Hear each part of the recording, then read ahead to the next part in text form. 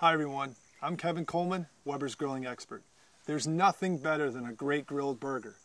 And that's the topic of today's masterclass. We're going to give you 10 easy steps to follow to take your burger grilling to another level.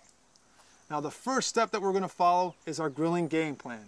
What we're going to be grilling, how we're going to be grilling it, and how long it needs to be on our grill. And all this information can be found in our owner's guides, in our great cookbooks, or the apps that are available. Now the second step in grilling the perfect burger is inventorying our barbecue grill. Now if you're noticing any debris on the inside of your kettle, make sure that you clean that all out. You want as much airflow and circulation as possible. Also, make sure you have all the tools and accessories you're going to need. We want to focus strictly on grilling. We don't want any distractions. Now that we've inventoried our grill, we're going to move on to step number 3, and that's setting it up for direct grilling. Now anything grilled under 20 minutes, we'll be using that method. We're going to get our charcoal started, get it nice and hot, and we're going to move on to step number 4, which is the preheat. We've set our grill up for direct cooking, now we need to preheat, and that's step number 4. This is by far the most important step when you're grilling something. This sets the whole tone. It brings the grill up to temperature, it helps sear and caramelize, which gives us all that great barbecue flavor. If we don't preheat our grill properly, food can stick to the cooking grates. It can also take longer, which can dry it out. So what we're going to do is put our grates on, close the lid, open up our vents, and set our timers for about 15 minutes. We've got our grill preheating. Now let's go on to the next step. That's the 5th one, and that's taking our burgers to another level. Here we have ground chuck. It's 80-20.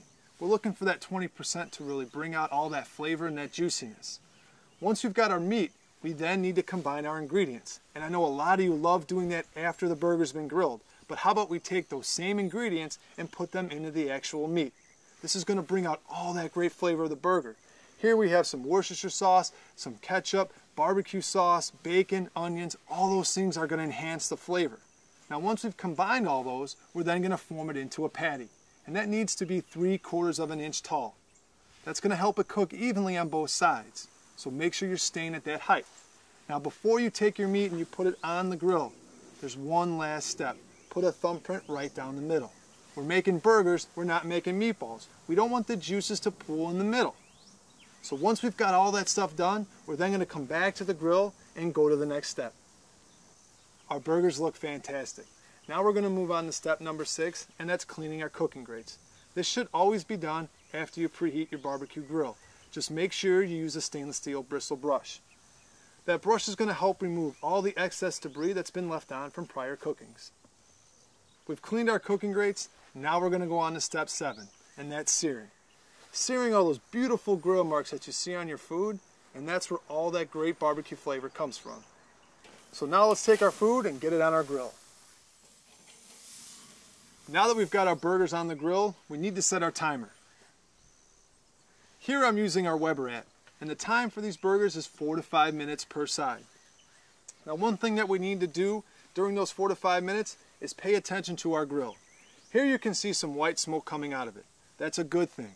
This means the grill is doing exactly what it was designed to do. So be patient and just relax. If you notice some dark smoke coming out of the grill, there's a couple of things that we need to do. Either we close the damper, which lessens the amount of oxygen inside the grill, thus lowering temperatures, or move your food to an indirect area. So now we're going to sit back, wait 4 to 5 minutes, and then we're going to get to the next step.